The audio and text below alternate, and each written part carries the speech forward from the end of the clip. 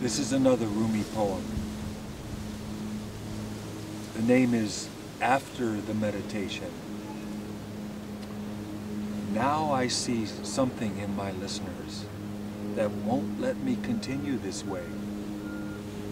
The ocean flows back in and puts up a foam barrier and then withdraws again. After a while, it will come in again.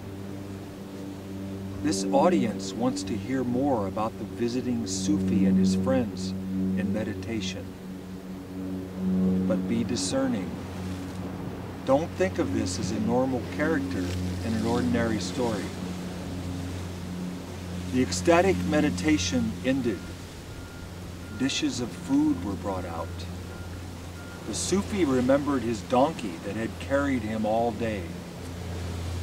He called to the servant there, "Please, go to the stable and mix the barley generously with the straw for my donkey, please." Don't worry yourself with such matters. All things have been attended to. But I want to make sure that you wet the barley first. He's an old donkey and his teeth are shaky. Why are you telling me this? I have given the appropriate orders. But did you remove the saddle gently and put salve on the sore he has on his back? I have served thousands of guests with these difficulties and all have gone away satisfied. Here you are treated as a family. Do not worry, enjoy yourself. But did you warm his water just a little and then add only a bit of straw to the barley?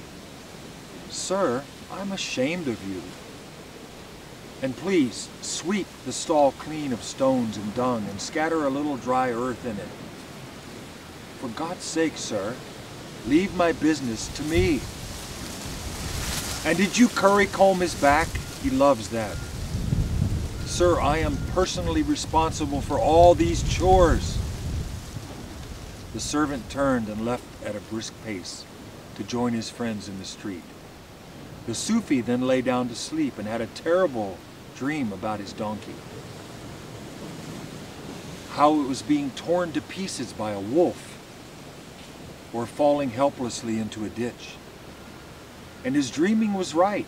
His donkey was being totally neglected, weak and gasping, without food or water, all night long. The servant had done nothing he said he would do.